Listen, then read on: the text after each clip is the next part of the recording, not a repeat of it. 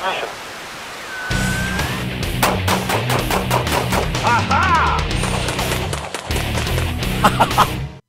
Hi, this is Joel Persinger. I'm the Gun Guy. Thank you very much for watching my podcasts here on Patreon, supporting the channel the way you do, and for watching the videos on YouTube and VidMe. I'm super grateful that you do that. Now, there's one additional thing that you can do that would help GunGuyTV a lot, and it won't cost you a dime. And other than sharing and telling other people about it, you can shop Amazon through our affiliate link. So if you're going to shop Amazon anyway, if you've got something you want to buy from Amazon, if you'll go to GunGuyTV's website first and click on the little banner that says Amazon on the top, that will take you to the Amazon website through our affiliate link. Everything remains the same for you. The price is the same, your prime shipping, all the shipping stuff all works the same. Nothing changes from your point of view. It's just that Amazon sees that you came through us to your website, and as an affiliate, they'll pay us a little commission. So if you wouldn't mind doing that, it's one extra step for you, but other than that, everything else is the same. All you have to do is go to our website. You can get there by going to GunGuy.tv, or if you like, GunGuyTV.com or GunGuyTV.net. They'll all take you there. Click on the little banner, shop to your heart's content, buy anything you want on Amazon. You could buy furniture, toilet paper, cheese, doesn't matter, and we'll get a little commission from that. It does help us quite a bit to keep the channel going and to keep the channel growing. So thank you very much for your support. I appreciate it. All right, let's talk about churches. I got to get a little drink of coffee here because I got a little bit of a sore throat. Somebody commented about this cup the other day. Yes, it says, in a perfect world, you could hunt on golf courses. I don't play golf, but I do hunt, so it would work very well for me. I got it, I think I got this cup at the Bass Pro Shop in Las Vegas when I was at SHOT Show last year. Or maybe it was the year before, but I think I got it. Every year I go buy a cup from Bass Pro because I always have unique ones, so I've got a collection of the things, and that's one of them that I got from there. All right, churches. Now, when it comes to church security, this is obviously top of mind because of some things that have happened recently. We had in September, I believe, the shooting at the little church in Antioch, Tennessee, if I remember correctly, where a fellow walked in there and shot up the church and caused great injury and pain. And then I think it was a little Baptist church, and then, or maybe not, I don't know. Anyway, maybe it was a Church of Christ, but it doesn't really matter. And then they had the one in Texas that was just, very recently, a couple of weeks ago, and 26 people were killed. I think that was the Baptist church. But again, the denomination doesn't matter. The fact is Christians are under assault around the world, regardless of denomination, and crazy people and people with hate in their heart sometimes walk into churches and shoot them up. And I have for years predicted to my clients, I do have some churches and church organizations that are clients of mine, I've predicted to them that somebody's going to walk into an American church and shoot it full of holes or blow it up sooner or later. And now it's beginning to happen. There's many times I've predicted things and hoped I was wrong. And this was one of them, but I'm not wrong. I do have some expertise in this field because I own a company that both trains security officers throughout the state of California. I think at this point we have about 16,000 students, something like that. We've been at it for, I want to say 10 years, but I'd have to look at the calendar. It's either 9.5 or 10 years, something like that. And then I also do some consulting specifically for churches in helping them develop security staffs, training the security staffs, and so on. In fact, this Saturday I'll be at one of my clients' churches for the quarterly training that they do with me, teaching and training their security staff there. So I know a little bit about this, and as a result, I get calls about it a lot. There are a number of things that are dilemmas faced by churches when it comes to defending the church against unlawful violence. One is simply the spiritual argument or the theological argument as to whether a Christian should defend himself or herself, whether a church should actually have armed people in church.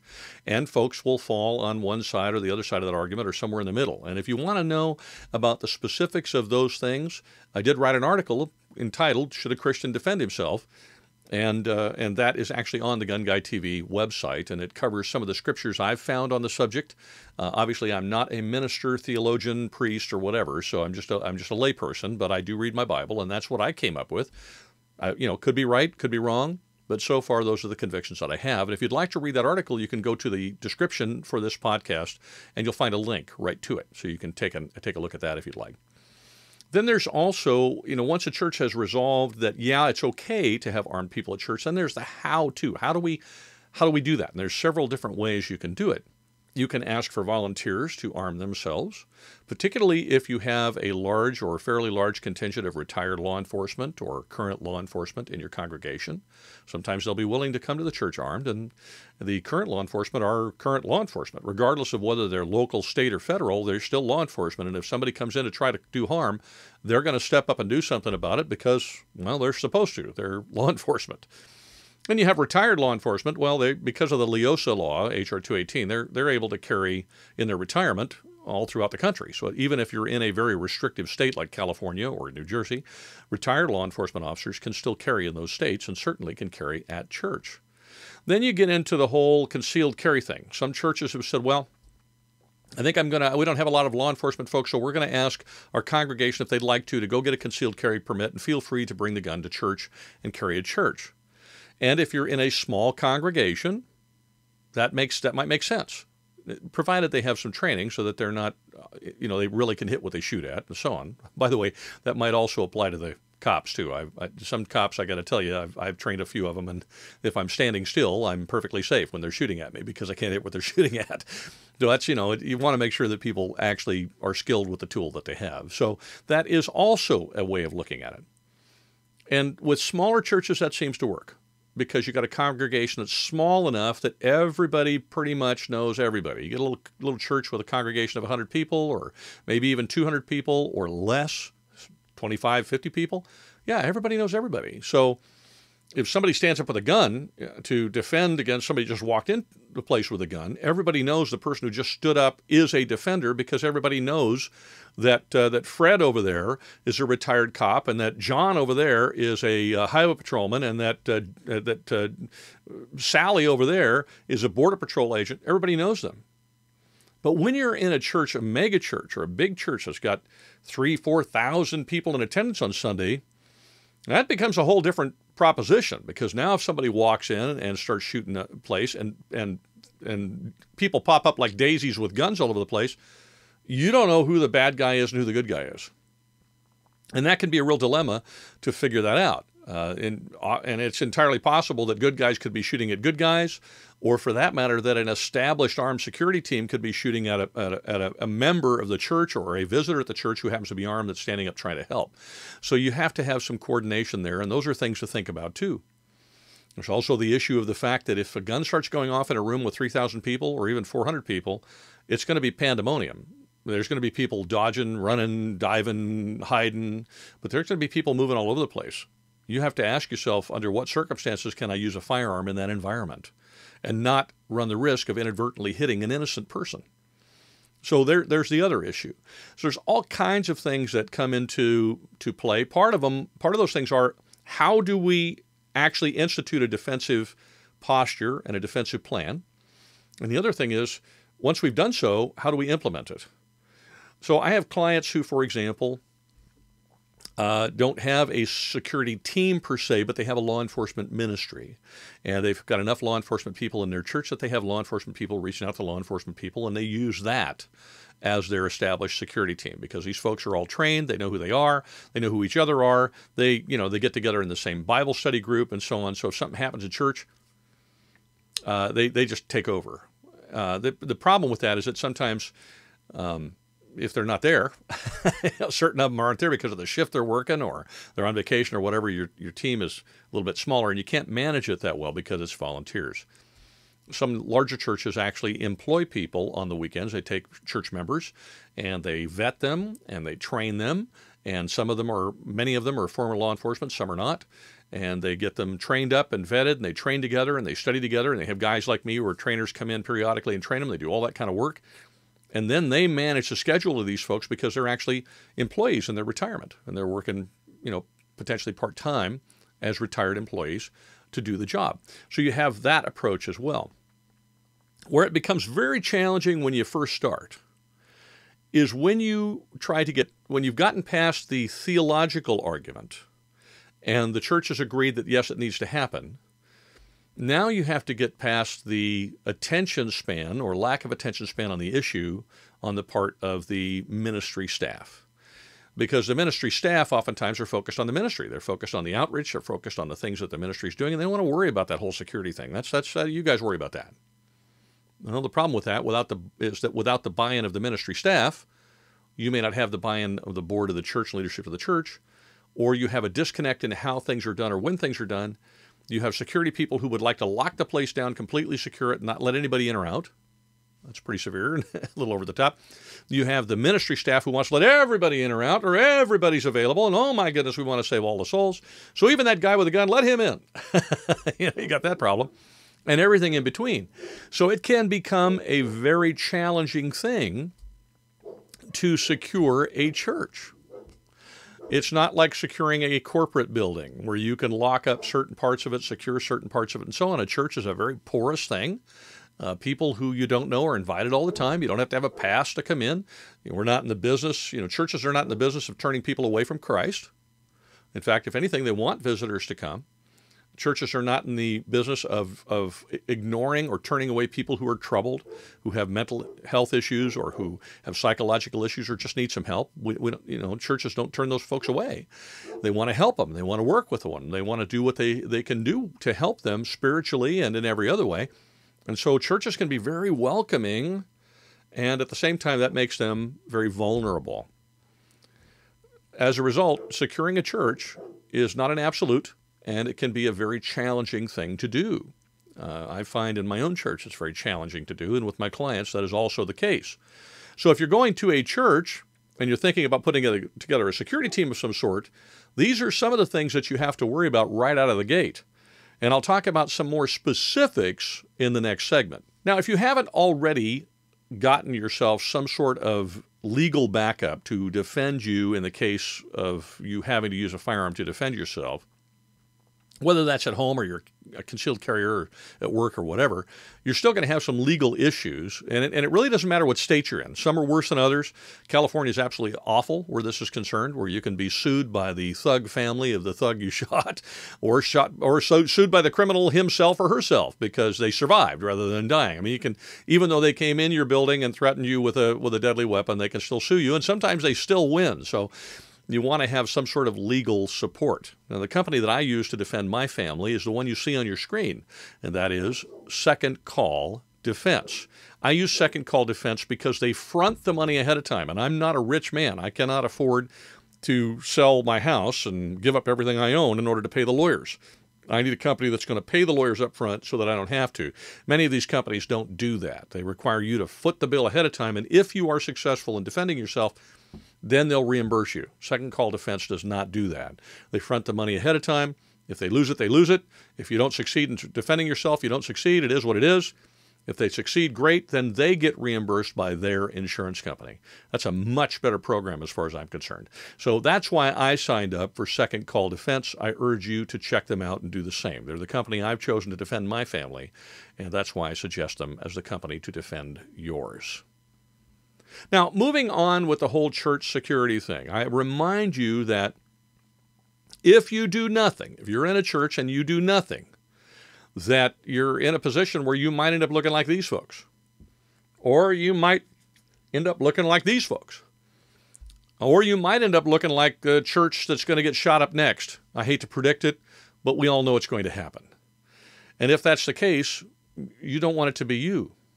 To a very great degree, church security is not necessarily about stopping the violence. It's about preventing it in the first place, because criminals, like everybody else, even the crazy ones, tend to choose paths of least resistance. That's why the whole gun-free zone thing, to me, is the most, as a security professional who's been in this business a long time, gun-free zone just spells out killing field, target of opportunity, safe place for a murderer to go and kill as many people as possible. That's what a gun-free zone is.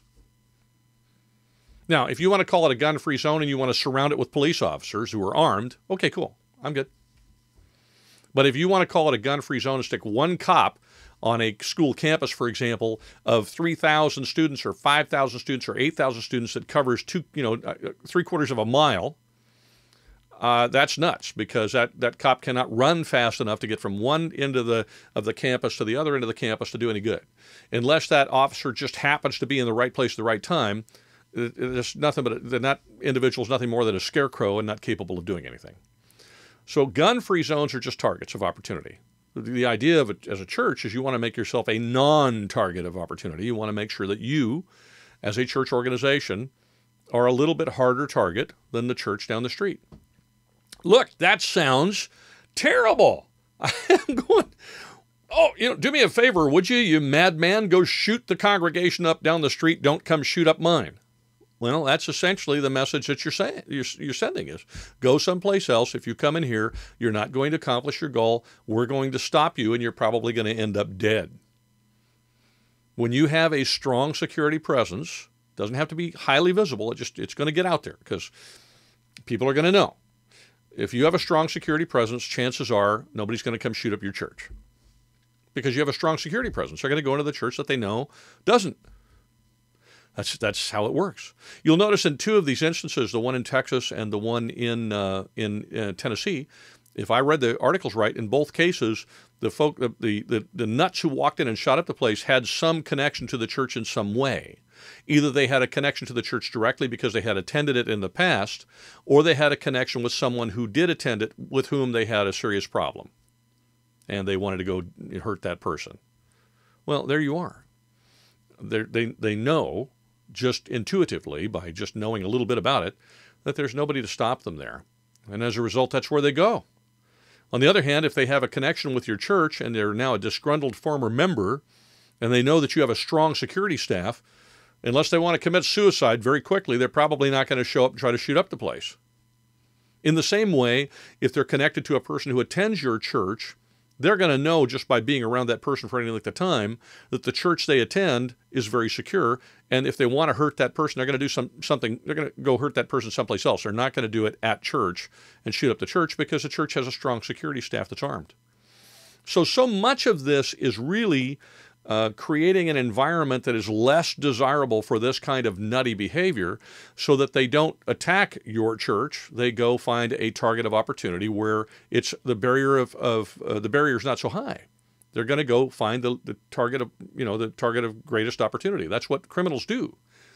In the same way, we used to teach people the 3 L's of securing their house: lights, locks, and landscaping.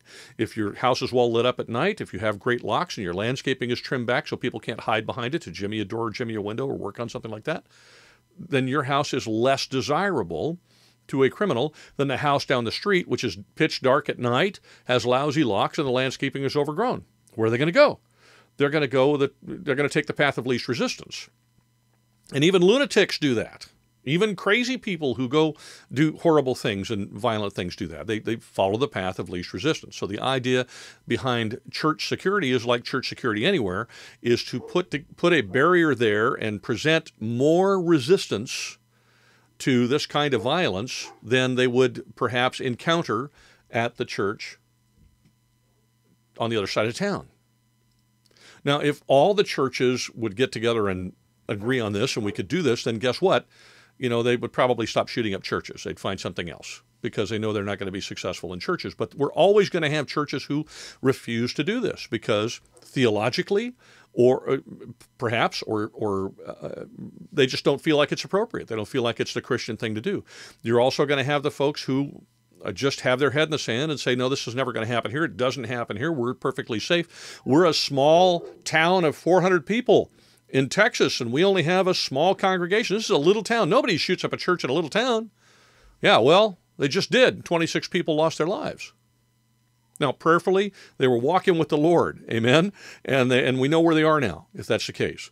But nevertheless, their lives here on earth are ended. Radically, fast, violently, horribly, by some lunatic. And this is what we want to try to avoid.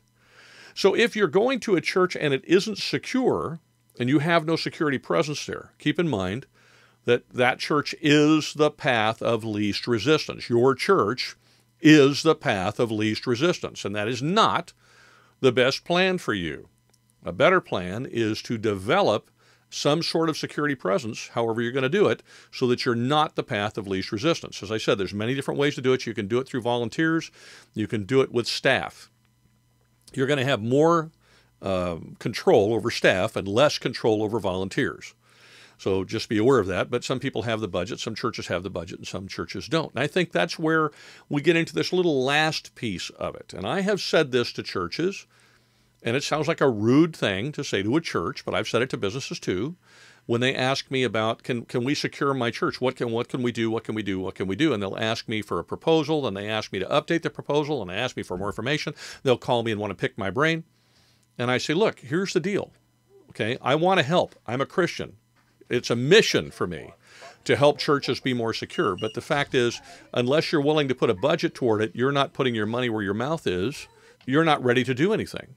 So at some point, if that's where you're at, then you want to make sure that that you've had that conversation, that you're really prepared to be serious about it. So those are some of the things that face churches when they're trying to put together a security effort. It does make it astoundingly difficult to accomplish anything because, like I said, you've got those various different arguments in place. And then, of course, you've got some legal things. If you're in states like California, can we actually have armed people at church? What laws do we have to obey? We're Christians. We want to obey the laws. That's what the Bible requires us to do, and what Christ calls us to do is submit to the authorities and obey the laws. So we want to do that and do what we're going to do legally. Well, the more restrictive the state, the more challenging that's going to be for your church to secure it itself. And that's something that you want to think about too. I would say that if you can find the legal hurdles and you can overcome them, the sooner you start working on it, the sooner you'll have those overcome, and the sooner your church will be safer. In the meantime, there are some other steps you can take to try to be a little safer in your church. And one would be, as I said, find out if you have any retired or active duty law enforcement folks who attend, and ask them if they would be armed when they come to church. Because short of instituting your own team, that may be the best approach. It's just going to be less reliable because sometimes those folks aren't going to be there. But, if they're there 90% of the time or 95% of the time, well, then you've covered 90% or 95% of your problem. It doesn't make the whole thing go away, but it does help a lot. So, I wanted to chat with you a little bit about the whole securing churches thing because with the church shootings we've had over the last couple months, we've had one now in September and one just about a week and a half ago or 2 weeks ago.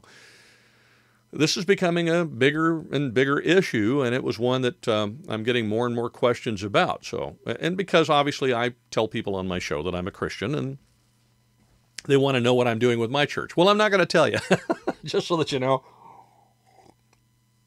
That's the other thing. You don't want to, tell the whole world what you're doing for security at your church. What does they used to say in World War II? Loose lips sink ships. Well, let's not do that. Okay, so whatever your security procedures are, keep them to yourself.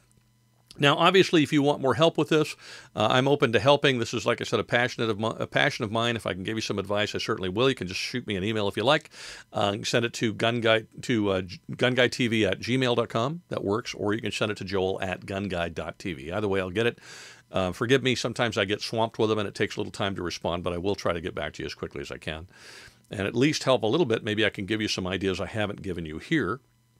And frankly, if you have ideas that you think might work, then please share them in the comments because I'm sure there are other folks that want to know about this kind of stuff too.